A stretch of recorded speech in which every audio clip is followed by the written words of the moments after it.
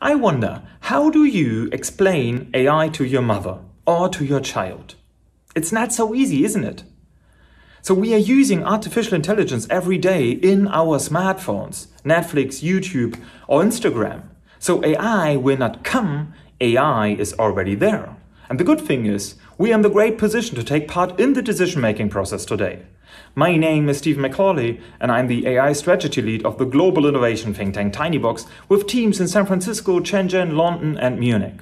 Right now, I am conducting research at the Stanford University in California to create human-centered AI. And this is not so easy, because huge parts of our society, they have no clue what artificial intelligence is.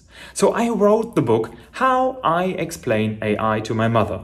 I want to open up the discussion to every part of the society. In the future, there will be only two types of companies: dead companies and companies that understand and apply AI. So start now. I'm happy to help you.